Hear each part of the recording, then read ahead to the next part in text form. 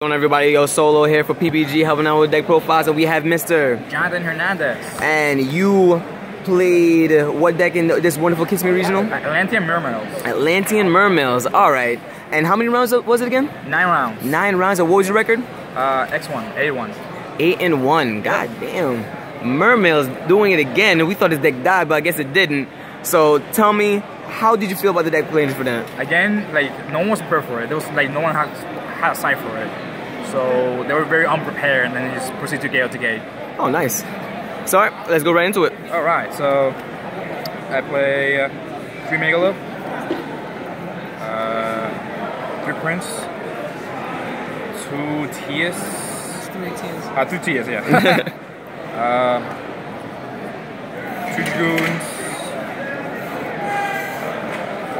2 Infantries, 2 Gamma Seals, 2 Marksmen, and then 2 Maxis, and then for 1-offs I play 1 Diva, 1 Iglesia, like 1 gun, 1 lane, and 1 pike. Oh, this guy balling now, all max rarity, everything. Yeah, thank you. Oh, you're welcome. And then for the spell cards, we have cards that no one's playing much. I don't know why, but 3 Desires. How do you feel about that deck in Mermails itself? It's awesome. You plus so much of it, like you just get your switches first and activate this card, and then you're just gonna win.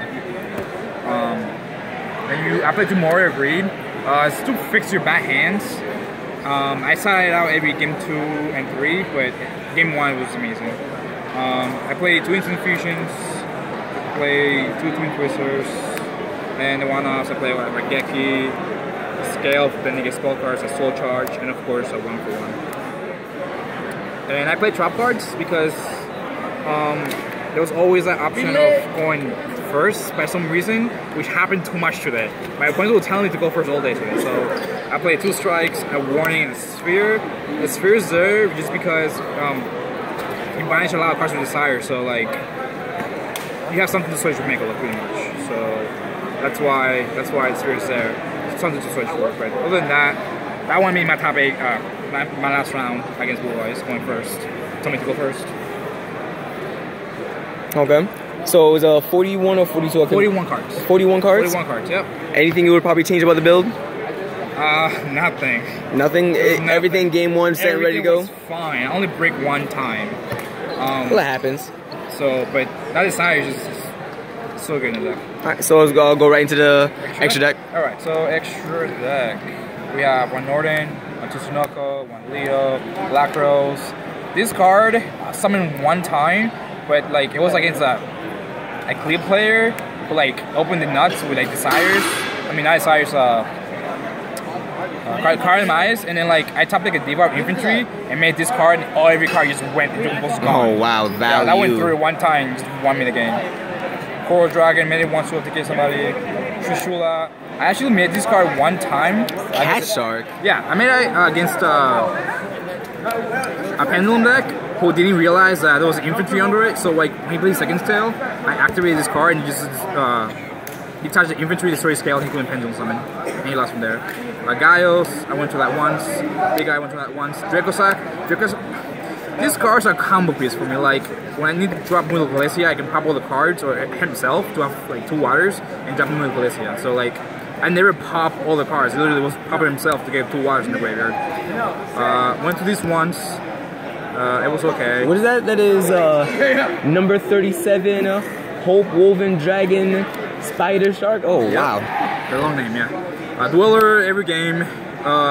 Went to this once. I never went to this. I didn't play Sequel Cosmo, which is like my worst matchup, but it was there just in case. So the Utopia lightning thing was there, but I never went to it. Okay. The side deck, we have the 3rd Gamma Seal, 2 Effect Veilers, never siding them. I never went to them. 3 Flying Seas. I play against 3 PK Fires, and I lost to 1 of them because they tapped the Rageki, but like every time I drew this card, I won. I didn't play. I never drew this card. I decided this against Blue Eyes, 3 anti-spells, going first, game 2, but I never saw it. So, decided to decrease for like macro hate. It only activated one time, but it was like a statue deck.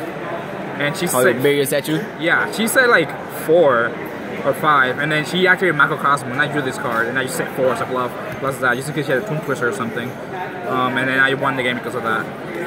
Dark Hole and the 3rd Tomb Twister. Nice. So overall, how'd you feel about the deck with the sideboard now? It's fine. I might change a few things. I think I should play a 2nd Dark Hole in it. Other than that, it was okay. Nice. It was fine. Well, thank you very much. And any other shout outs you want to give out? Yeah, of course. This guy right here. This is his deck. So Lee paid. I want to give a shout out to everyone who let me like borrow cards for his deck. It's like 10 people. Like, yeah. So all of them, thank you guys. And yeah, Mermails still pretty good. Good to see the Yu-Gi-Oh community helping each other out, letting people play cards and everything. Thank you very much, Mr. Salt Pack himself, aka Normal Monster. I draw all the time. Thanks. And thank you very much, and congratulations on your top 8. Thank you. And thank you everyone for watching. Always remember to go to Pro Play Games so you can go and make this deck on the cart and go and buy it from there so you can play yourself.